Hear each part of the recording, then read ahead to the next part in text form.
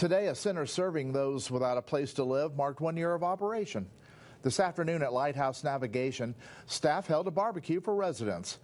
During its first year, more than 1,400 people have stayed at the shelter. It's run by Shepherd's House, and the staff consider it a great success. It's working.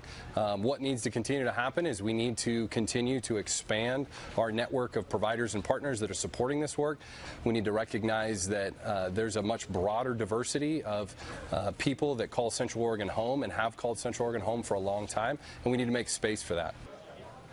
Over the last year, more than 100,000 meals have been served at the shelter. 230 people have graduated from the program, with 93 entering into permanent housing.